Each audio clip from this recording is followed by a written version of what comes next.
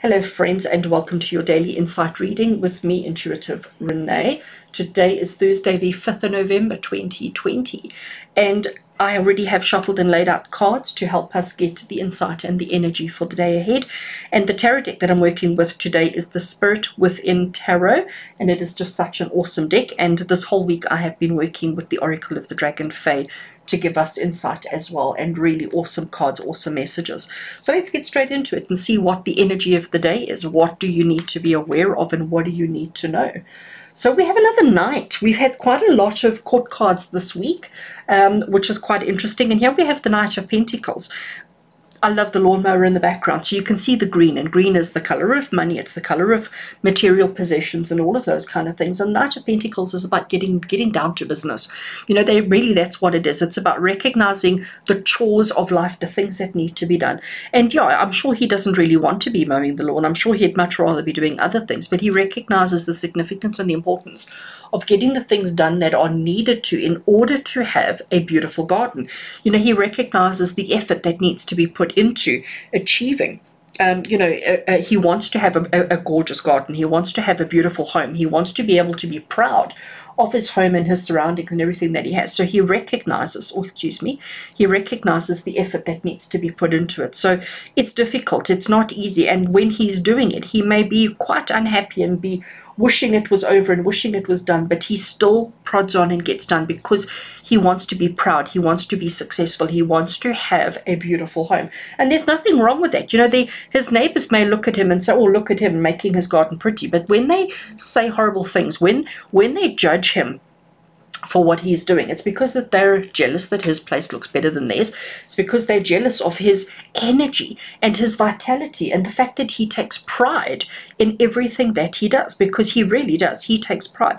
It's interesting. I've had this deck for many, many, many years, and I've worked with it so much, and I suddenly notice he's wearing long pants. I don't know why that's relevant right now, but you know, it's like you can see he's got a t-shirt on. You can see that he's got long pants. It actually even looks like he may even have a collar, a collared shirt on. And the reason why that stands out for me today, the reason why that seems to be important, is because he's dressed well, even for the chore of mowing the lawn, even for just, you know, doing, I'm going to call it dirty work, you know, going through that kind of maintenance work that he needs to do. He's still dressed well because he's got so much pride. And that's you today. You need to be full of pride today. You need to be so confident with everything that you've achieved and everything that you've done in your life, and recognize that yes, sometimes we have chores that we have to do that don't always appeal to us, that don't always seem to be fabulous, and sometimes we wish we didn't have to do them. But as soon as it's done, you're going to have this happiness. As soon as it's done, you're going to have this joy in your heart. Let's see what our second card has for us. Okay, Three of Swords energy. And Three of Swords energy is typically the heartbreak card. So you can see here we have a plaster over the heart. You can see there's a little bit of blood dripping off there. But what I see from this card is the light that's illuminating from behind him. It's almost like this light coming out from behind him. And the Three of Swords, it's saying to you that, you know, again, let's go back to this chore. Let's go back to the things that we have to do that we don't always want to do, but recognizing our pride. Remember, I mentioned earlier on about our people who look at us and question and judge us and who criticize us for having so much pride and for going through and doing the things that we do. It obviously hurts. Okay, it obviously hurts. So you may be finding people overly criticizing you today. You may be feeling as if you are being judged. You may be feeling as if people are just picking at you all the time, and it is breaking your heart. It is certainly impacting on you today. And you know what? I think what is evident here is that you just stand tall. Both of them are standing very tall. Yes, he's got his head slightly bent, but he's still quite confident and he's still quite tall. And I think that's relevant, and I think that's the important thing for all of us today.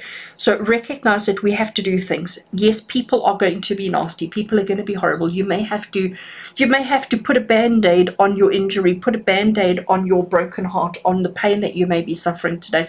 But don't let that stop you from carrying on and doing the things that bring you joy, the things that you are happy about, the things that you are proud about, and that you are living your best life, okay? Because that is what is most important. Let's get straight into, let's have a look and see what the Oracle of the Dragon Fae has to say. Oh, look at that. Oh, how beautiful. Doesn't that just make it all look okay? Doesn't that just make it all feel all right? We've had two cards here that maybe have left us feeling a little bit broken hearted, a little bit heavy, and now suddenly we get this beautiful card, and the message is love who you are.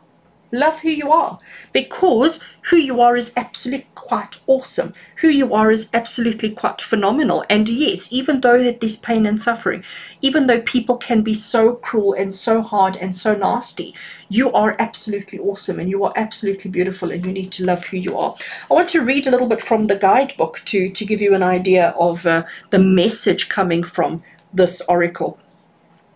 It says you may be facing rejection from others, particularly due to traditional family, religious, or cultural expectations. And that's that card over there. Being thought of as unacceptable in some way. That's the pain. Struggling to fit into an environment that only loves part of who you are. Finding people want you to hide some of who you are so that you fit in with them.